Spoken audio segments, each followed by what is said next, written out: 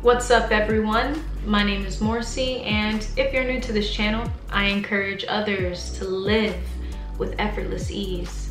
And today, I would like to remind you how solitude is a necessary part of the awakening process.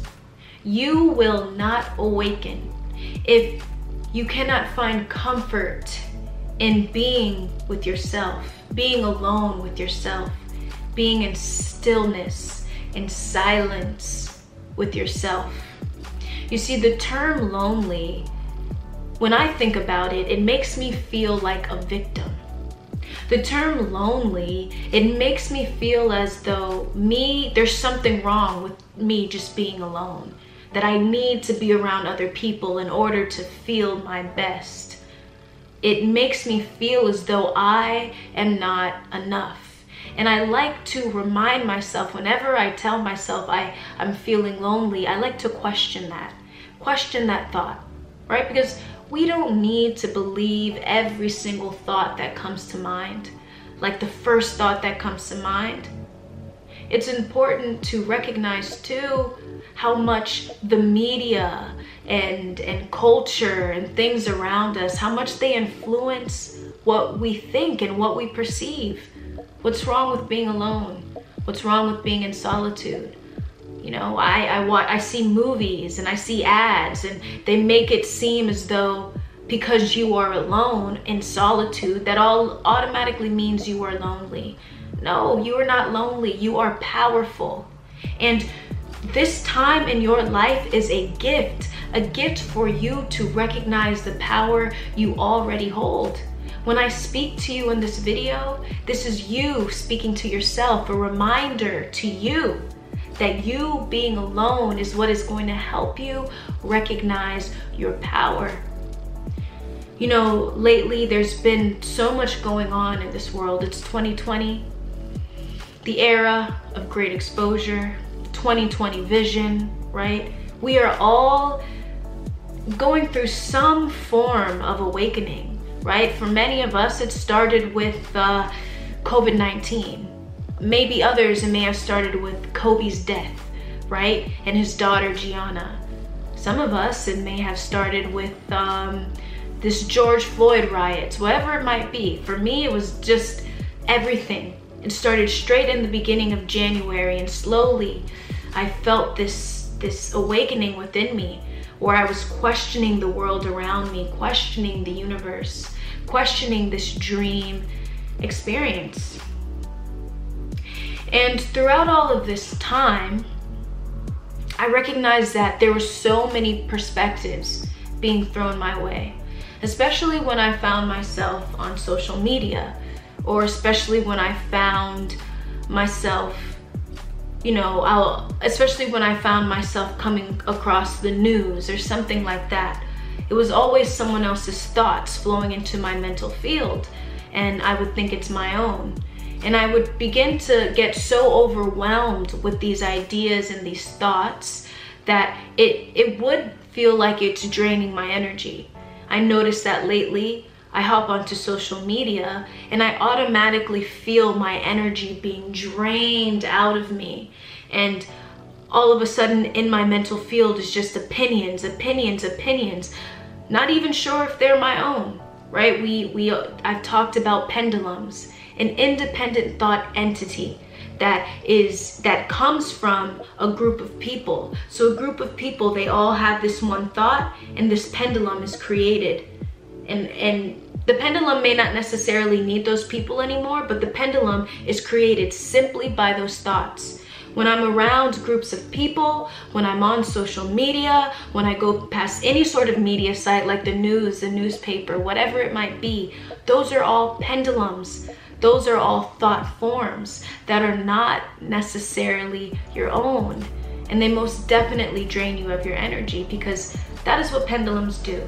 They take your energy and they give you back what you think is a form of like a satisfaction, a satisfying new thought, a satisfying new idea. So that's why it's very important when you find yourself alone, right?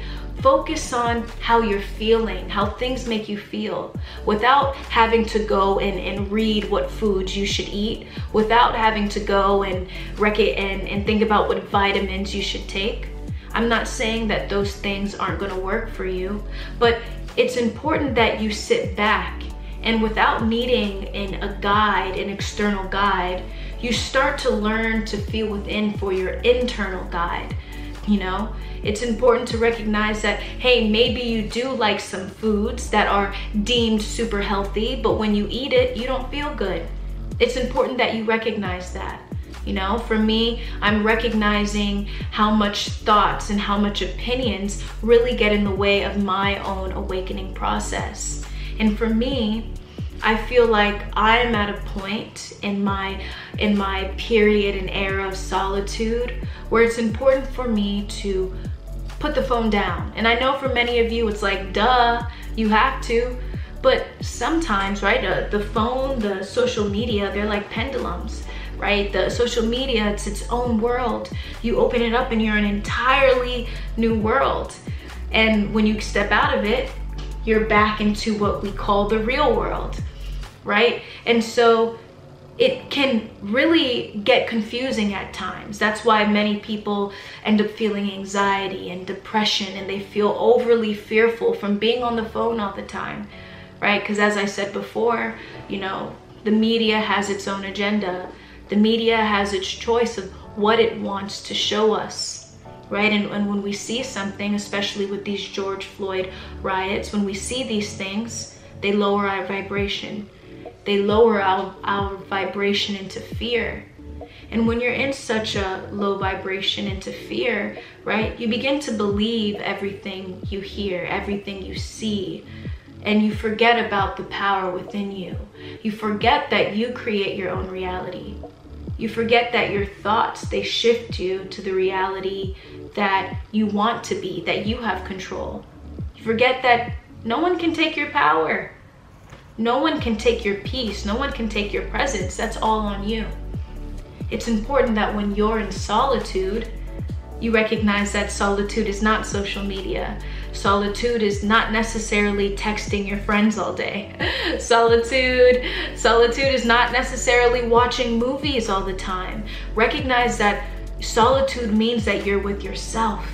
Maybe you go out into nature, listen to the birds sing, listen to the wind blowing against the trees as the leaves rustle. Listen to silence. Silence has been my channel into presence. Silence has been my mentor. Silence is so underrated, as is awareness. And through silence, I recognize the voice of truth. I recognize my inner self. Through silence, I'm energized and I'm up, I'm awake, I'm ready. I notice the difference between the days I'm on social media too much and the days where I'm like, none today. There's a huge difference. You see, as we awaken, our consciousness, it begins to free its identification with physical forms and mental forms, right? This is the remembering, right, the truth of who we are, pure consciousness, presence, right, being, that being within us, right? It's remembering that everything around us, it's not entirely real. These forms, it's not us. This body, my name, my story, beliefs, it's not truly me. You know, I made a video yesterday, or not yesterday, but my latest video. I just had these thoughts in my mind. I grabbed my phone and I just make videos. So, and what I was speaking about was how I noticed how beliefs only strengthen our ego. Our ego is our false identity. It's who we think we are. Our ego is the complete opposite of pure consciousness, the complete opposite of presence and being, our inner being. And the more we hold on to belief, our consciousness is identifying with a mental form. A mental form is a belief. Thoughts are beliefs. That's why I always encourage to observe your thoughts, because they're not your own. When you're on social media, observe your thoughts, because they're not your own. They're only draining you, as I said before. These are the things that you come to in solitude, right? So a reminder, solitude is really stepping away from all sorts of thought forms. That's really my main goal for you today, and recognize that power within you. It's there. It's there. It's waiting for you to recognize it. And not just you, but it's your consciousness needs to recognize itself. So the more you are attaching onto thoughts, ideas, and beliefs, the more you're attaching on to material items, this idea that when you get something, when you receive something, you'll be happy. The more you do that, the less you're going to awaken. So when you find yourself in solitude, at least you know. You may not feel it yet, right? You may not be at the point where you're feeling it. Maybe intellectually and mentally, you know, yes, Morsi, I know I'm supposed to love being alone, but right now I don't. Just remember that awakening, it's when you are withdrawing from mind forms.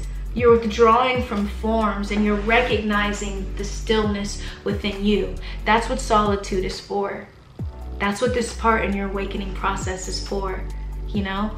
And listen, when the time is right, when life determines you're ready to be around a whole bunch of people all the time and get back, you know, even if it is now and maybe one day you're with a whole bunch of people and the other day you're alone, you know, everybody's process is different. Recognize that you must be able to feel that sense of ease and peace and presence with yourself in order to truly enjoy being with other people. Because if you're with other people and you're trying to awaken, it's really just going to get in the way. It's really just going to be a distraction. So it's important that you recognize that you must love you first. You must practice that self-love. You must become aware enough to recognize when you are attaching onto mental forms, when your consciousness is identifying with mental forms and physical forms, so that you can withdraw, your consciousness can withdraw from that. You can free yourself and allow yourself to be, right? You know, words are created for expressing ourselves in this world.